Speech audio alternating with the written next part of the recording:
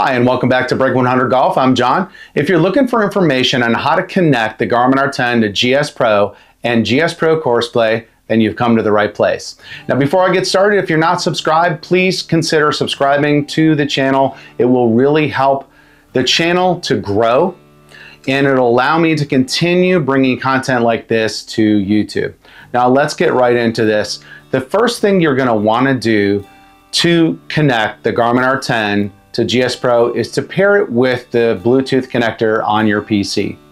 So, with your Garmin Approach R10 off, press and hold the button on the back in the off state until it turns a solid blue, like that. Once it's solid blue, then you're going to follow the video that I'm going to play here in just a minute. Please pay close attention to the part where I talk about running the software as an administrator, not GSPro, but the Bluetooth connector. Okay, the first thing you're going to want to do is click on Settings,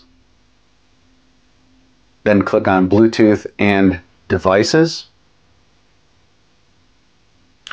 From there, make sure that Bluetooth is turned on.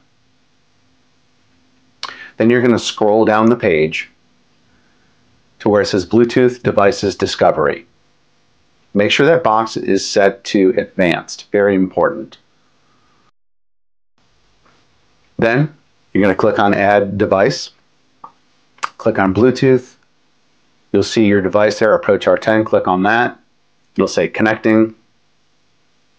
Then once it says Connected, you're good to go.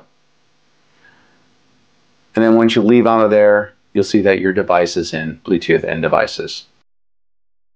From there, you're going to download the adapter, which I put a link below this video. Download it, click on it to extract it, click on the GSPro R10 logo, hit Extract All, make sure it says Show Extracted Files when complete, and extract. Then I would recommend that you drag those to your desktop. From there, you're going to want to right-click on the GSPro starter, click on Compatibility. This is very important. Make sure this box that says Run this program as an administrator is checked and press Apply. From there, you can start your GSPro connector. Now, you can start GSPro. Now, it's very important to run this program as an administrator, because if you do not, there's a very good chance that when you start GSPro, that the GSPro connector will disconnect. Now you're ready to play.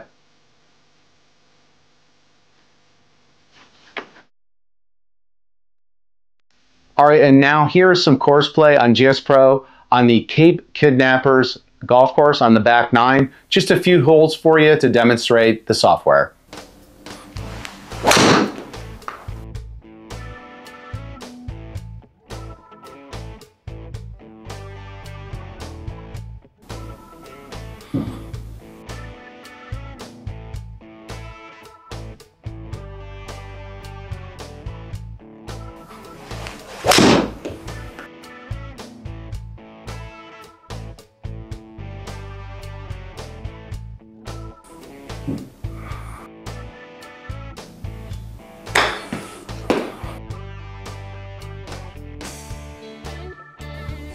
Nice.